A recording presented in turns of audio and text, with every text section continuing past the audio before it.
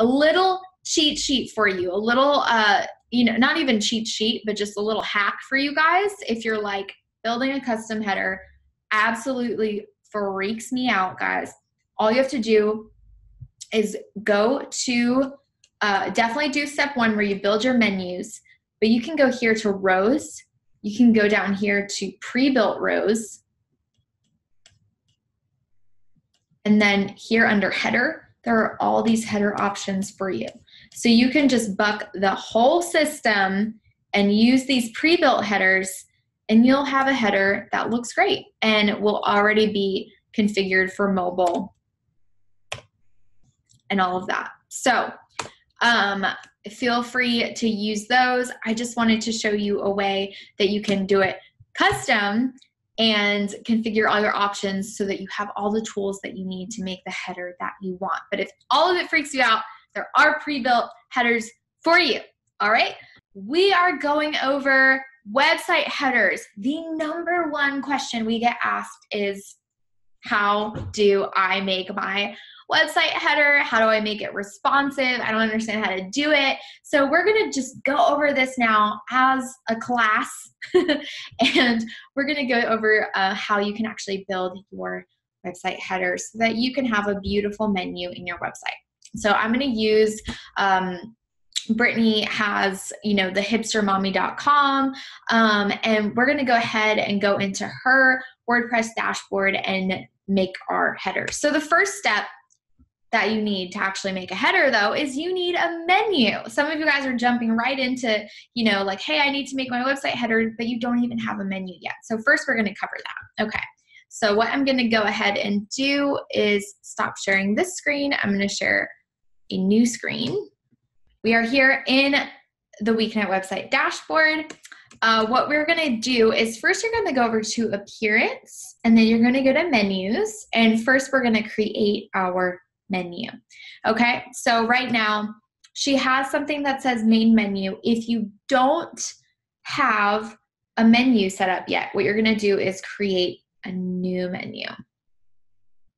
So let's do that now. We'll call this header nav, short for navigation, and we're going to go ahead and hit create menu. Okay. And now what I'm going to do is I'm going to pick my pages from here on the left. You can hit pages as part of your top menu. You can do your posts. You can also do custom links if you want. So let's say that you have a page that's somewhere else on the internet, but you want to make sure that people get to it right from the top of your website. You can go ahead and, if it's facebook.com/whatever, you put the link in here and then the text that you want to appear in that menu here below, right? So I'm going to go ahead and do, let's see, she has her about page. Maybe she wants her contact page, definitely the download library, and then our home page. I'm going to add all of those to menu. And the cool thing is you can do all of that at once. And then you can kind of drag these around in the order that you want, right? So you can click and drag, and then beautiful, I'm going to hit save. There are some options here where it says top bar menu, header menu, but you can just ignore that for now because we're not doing it the default way. We're going to do our own custom menu. So don't worry about that, or a custom header. So don't worry about these options here. We're just going to set this, and as soon as we hit save, boom, we are there. Okay. Next, we're going to go to the builder, and then we're going to go to themer layouts. Okay. So this is step 2. So builder and themer layouts. Okay, and so, she already has here, she has header, entire site. So I'm going to do, because she's already kind of done that, I'm going to change that to draft mode so that we can kind of play around here a little bit. Okay, add new themer layouts. And I am going to go in here and do, we'll call this header. I'm going to call this main header. And then it's a themer layout. And then we're going to do this as layout type is header. Okay. Add themer layout. Beautiful. Okay. Now there's a couple of options before we jump into the builder, which you guys are very, I'm sure, excited to do at this point. but there's a couple options that we have to configure. So sticky means that as the person scrolls down the page, does the menu stick to the top? If the menu sticks to the top, that means it's a sticky header. That's why it's called sticky. So I'm going to say yes, we want that. The next option is, do you want it to shrink? So as the user scrolls, if it sticks to the top, does it kind of shrink up a little bit? I'm going to hit yes, because I think it's a cool effect. And then overlay. This is going to mean that does it appear above the content? So the content that's like at the top of the page, does it kind of come up under the menu or does it appear below it, right? And so I'm going to hit yes, and I'm going to make this transparent. Now this means if your header has a background color, at first it's not going to show until the user scrolls. So know that everything that we do on this next page, the background's going to be transparent until the user scrolls, okay? So that's what this means here. So I'm going to choose now the location is going to be the entire site. Now know, if you want, you can have different headers for different pages. So if you're like, hey, actually, you know, on our blog, we want a different header, you can actually make it so that all singular and all archives have, you know, a different header. You can make it so certain pages have a different header, all of that. So if you wanted to, you can do that, but I'm going to do entire site, most of what you are going to want entire site. I'm going to hit publish first. And then what we're going to do is we're going to launch our builder. And now is the part that you guys kind of know a little bit more about, which makes it easier for you. So we have our homepage in the builder. Okay, I'm going to go ahead and I want to edit our menu, our header menu. So we're going to go into Weeknet Website Builder. Okay, and then it brings me up these, this default that it brings me into is, you know, kind of this like really plain blue layout with some links and navigation here and here, right? So what we want to do is first, we want to change our menu to our new menu that we've created. So for some of you guys, if it's the first menu that you've created on your site, it'll automatically populate here, so you don't have to do anything. For some of you, you're going to have to set it to be your new menu. And then sub menu, this means like if you had extra links that appeared kind of underneath these guys, what the icon would be. The layout here is horizontal, but if you had some other sort of you know, layout that you wanted, like vertical, anything like that, then you can do that there.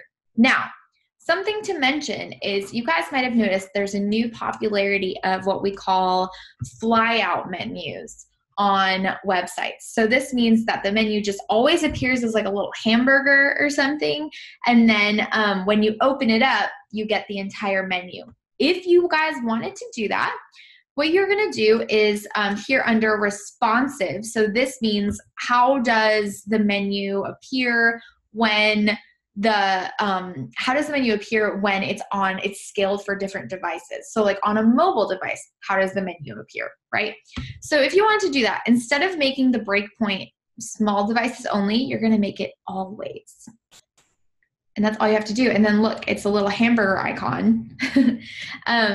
There you go. You can also make it a menu button. So it'll say menu. That's pretty intuitive for your users, which is great. Or you can do both hamburger icon and label so that it says menu. Super easy for people to find, right? Responsive style, then what you want to do is make out a flyout push.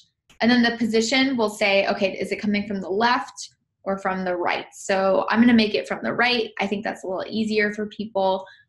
Let's see what that looks like just as is. So if I were to click on that, boom, there we go. That is where our links would appear. Okay, so let's say, you know, that's not really my thing. I don't really want this, you know, I want that to appear, yes, but maybe only on small devices. That's totally fine. If you want a normal menu where you have these links up top, what you're going to do is just keep it so that those are horizontal.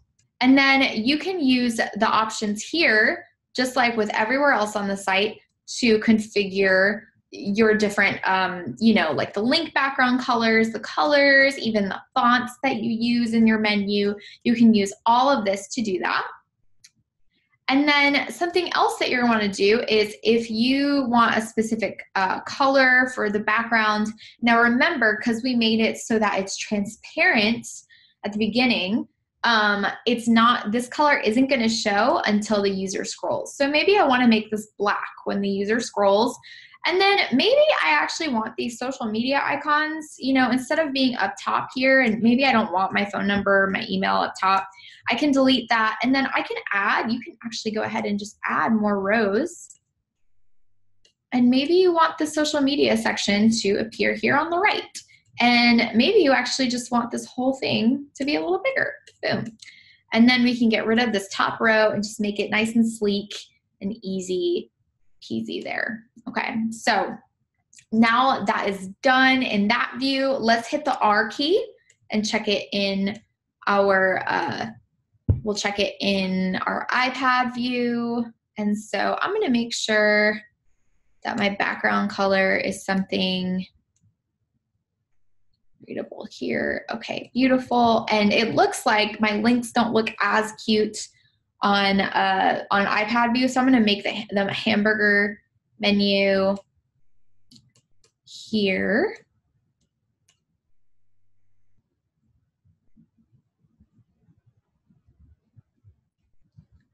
And I'm gonna make this white. Boom. Okay, now I can actually see it. Helpful, very helpful.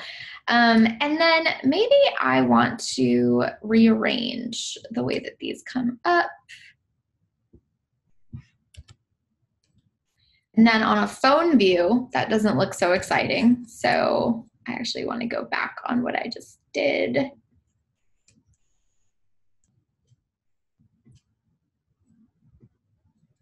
Where's my link color?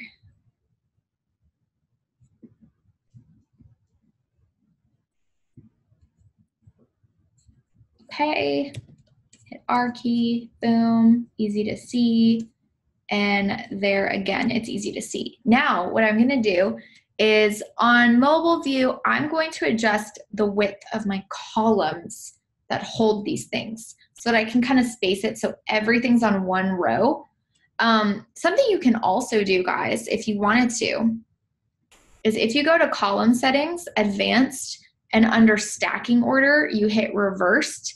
That's gonna make everything stack in reverse order so that these actually appear on top. Pretty cool, huh? And then next is actually gonna be this section, and I'm gonna make this 10%. And then I'm gonna set this guy, this column, to be 90%. And I'm going to make this column to be 100%. So it's very clear, like these guys are showing up here. This guy, sometimes I have to make things like not exactly.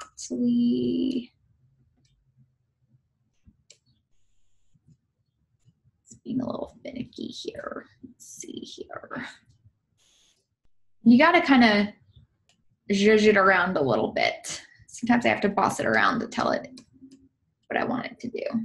Okay, and this logo, I'm gonna make this left aligned. And remember, the alignment is only gonna show, things like alignment are only gonna show in the mobile view. So anywhere that you see this little icon change, that means that this whole section is gonna be, you can do different options for this whole section.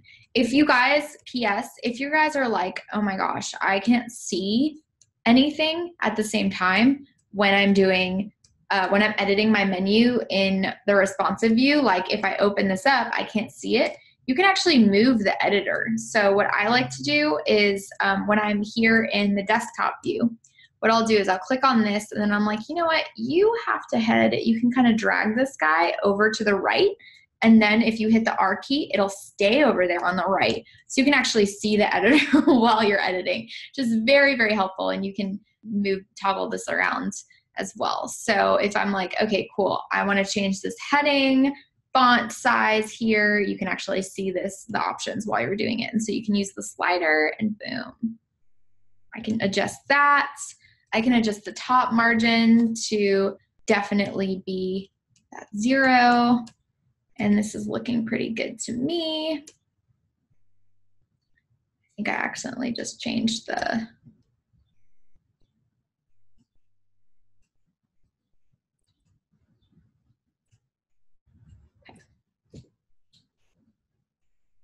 boom.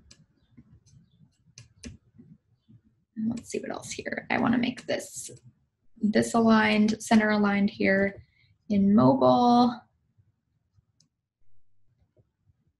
And that's looking pretty good. All right, I'm feeling really good about this menu, so I'm hitting publish. And as you can see, I kind of had to zhuzh it around a little bit, okay? So don't be afraid to kind of play around. It's very hard to mess it up completely. And so, okay, now I'm showing you now. This is what it looks like when you set the overlay to transparent.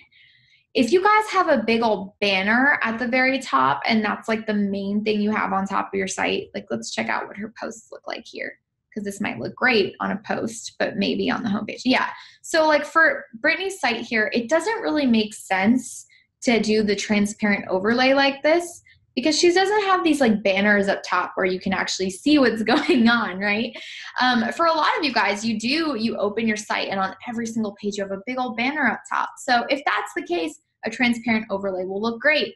But if not, like here on Brittany's site, this doesn't make sense. So let's go back into the Weeknight Website Builder, and you'll actually see now that main header is one of our options here because it's applied to this layout. I'm going to go over to my dashboard, and I'm going to go to Builder, Theme or Layouts. And then I'm going to go to Edit. And then instead of transparent, I'm going to hit default on that background. And for overlay, I'm actually going to do no, because the overlay, remember, means that it's going to put the content, it's going to start right at the top, and the header is going to go over that. And honestly, for Brittany's site, it doesn't make sense because it's going to cut off some things. So I'm going to hit update on this. And then I'm going to go back to thehipstermommy.com and see what this looks like. And boom, now I have my black header here right up top, like that. Now, remember that you can adjust the margins on these things so that all of this aligns. You can also do this where you make the columns, just make sure that they are the same height. So we're here under, you're going to edit the actual column, like that, column settings. And then under equalize heights, you're going to hit yes. And then vertical alignment, you want to do center. Very, very handy. I use this all the time. I center align things all the time. All right, and there you go. Now these are nice and centered, which is lovely. If you're kind of OCD about that stuff, it's like, okay, perfect. Everything is centered. All right, boom, there we go. And as you can see, it shrinks with the content. Looks great. So that is how you are gonna make your menu, guys. Just as a little recap here, first you're gonna make your menu. Second, you're gonna make a header in the builder and under theme or layouts. So you're gonna go in your dashboard, go to builder, theme or layouts. And then next, make it mobile. So you wanna make sure that it's responsive, make sure that you are configuring all the options so that you get it how you want it in mobile. And if you wanna learn more, always read our latest blog. Awesome. Okay, so something that I wanted to mention here is that building your header, not even your footer, just your header, is one of the hardest things that you will do. It always is. It does not change. Any platform that you use, your header's pretty much one of the hardest parts, because you do have to think about it. It's so important from a user perspective, and it's going to show on every page, and you have to make sure, okay, does it work on every page? You know, do I need to do a different header for different pages, or different page layouts? So like a different header for the blog versus another page. So guys, it is always challenging, but you have got this. If you just follow the steps and you're patient, you zhuzh things around a little bit, and you work with your column widths and, you know, all of that, then you will have a beautiful header that is mobile responsive.